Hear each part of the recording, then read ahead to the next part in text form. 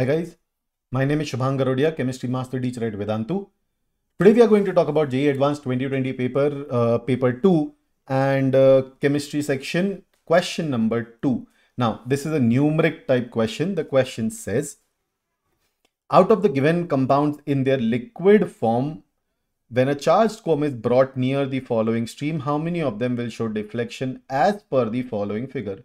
So let's go to the figure and check. Figure में दिखा है that there's a liquid dripping down, and when a charged comb is brought close to it, the liquid is attracted close to the comb. Now, charged comb का क्या meaning है? Statically charged comb, that is a negatively charged comb, right?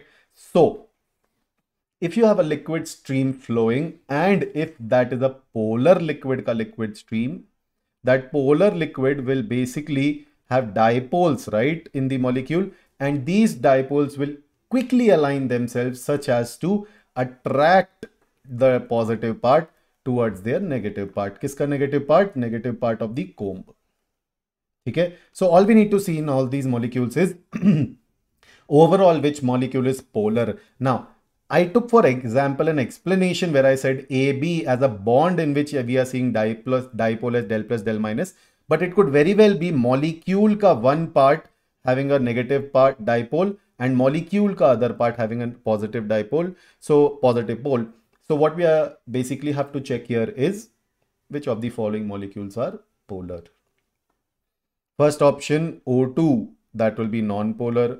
Second option HF, that will definitely be polar due to high electronegative difference. Third option water molecule, we know that it is polar.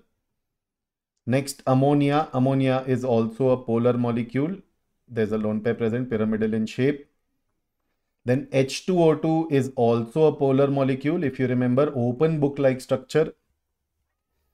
Next is CCl4, let me write it here. CCl4 is a symmetrical molecule. CCl4 will be non-polar. CHCl3 will have an overall dipole moment associated with the molecule. This will be polar. Benzene molecule is non-polar. And benzene chloride or chlorobenzene is polar. So, how many of these liquids will deflect towards the comb? All the polar ones.